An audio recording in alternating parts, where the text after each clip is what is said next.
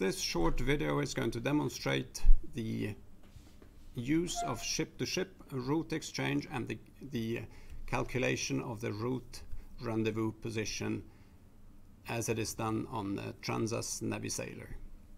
The first display you will see, or you're seeing right now, is normal AIS information. You have two ships, CTH Ebba, CTH Johanna, and our own ship. You will need to check that you're actually broadcasting your own route. This is done on clicking on the AIS tab, or if the tab is not open, down there on the list, task list, AIS. On the AIS tab you have further tabs, and one is the IMO special messages, and there you actually set if you're broadcasting the route and in what format. Here it is activated broadcast own route every 2 minutes, and the type used is VDES STM type.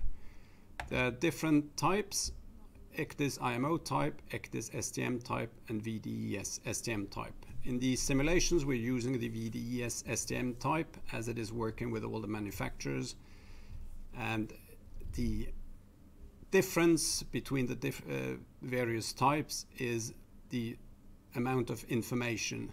For instance, in the IMO type you will not get the turning radii or the cross-track from the other routes, which you do get in the VDES STM type.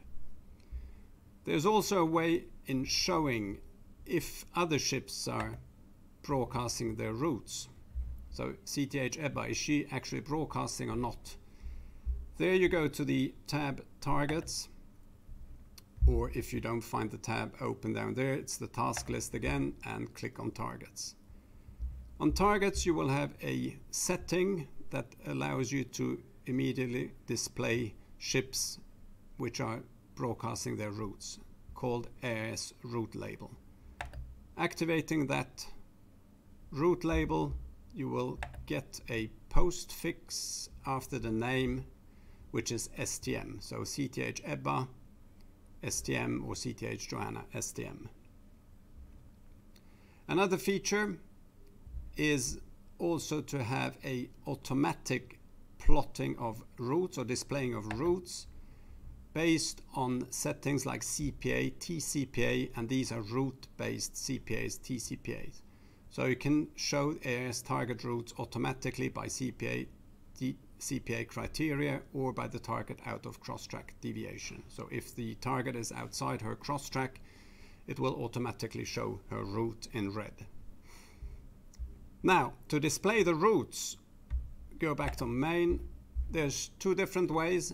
Either you click and hold on the AIS target for a couple of seconds and it displays the route, or you can also go to the menu AIS, tab AIS, ship route plan. You have all the routes which are broadcasted, and you click on show and you will get, for instance, Johanna's route as well, which you can see now on the main display. The way of doing that, if I don't want to see the routes, so again, two ways of doing it. Either you click and hold on the target and it disappears, or for Johanna, for instance, I can also go back to the AIS IMO special messages and unclick the tick box show. That is how to get the routes displayed on your ECDIS. Next step will be how to show the rendezvous points, route-based rendezvous points, and there is one thing you have to be very careful about. These rendezvous are calculated based on actual speed and that the ships are actually following their routes. To get that rendezvous menu, it's on the side menu. Now it is navigator. You will have something called route data. Click on route data. There you have further tabs, and the one you're going to use is rendezvous. So rendezvous is activated.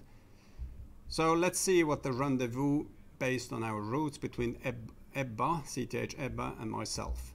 So first of all, I'm going to activate the route, showing here, and then I'm going to acquire the target Ebba. Click on her, acquire. She will get a color-coded calculations. Now target 1 is blue. If I'm going to take another target, like Johanna for instance, I go to the target 2 tab, do the same thing, acquire the target, and she will get the different color. Now there are several things displayed on your ECDIS now. First of all, there is a circular or a ring where our routes cross, and that's at the same time indicating where I'm going to be when our routes cross.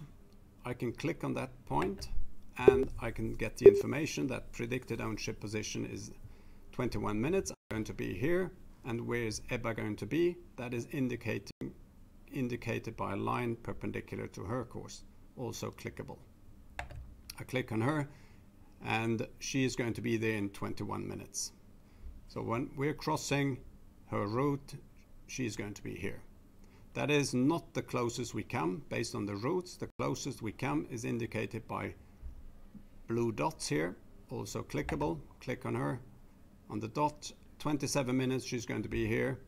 I'm going to be here in 27 minutes. The distance between these two dots is indicated on the side menu rendezvous CPA, which is, well, let's put it 1 nautical mile. This is now calculated on my current speed over ground.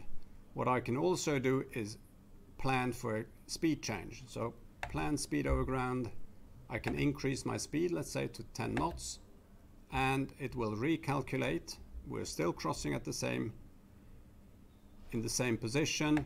I'm going to be here in 17 minutes and EBA is going to be here in 17 minutes, and our calculated rendezvous CPA has increased to 1.55 nautical miles.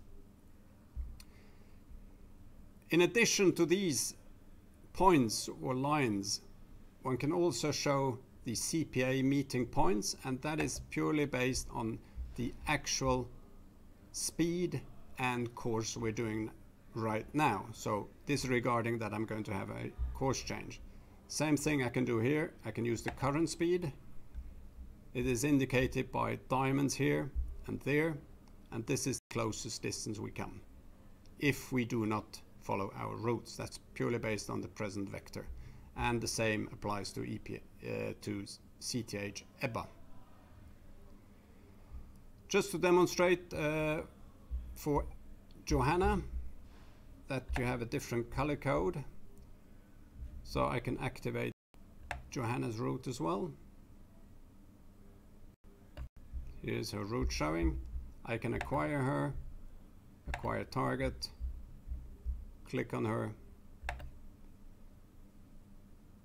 and as we are not crossing our routes, we do not get this circle and we do not get the line perpendicular. However, we get 2 points, different color, magenta in this case, which are clickable, and that is the closest we actually come based on the routes and the actual speeds, as it is current speed over ground. I could also do that planned speed over ground calculation, and it will move the magenta dot. That was the ship-to-ship route exchange and the rendezvous.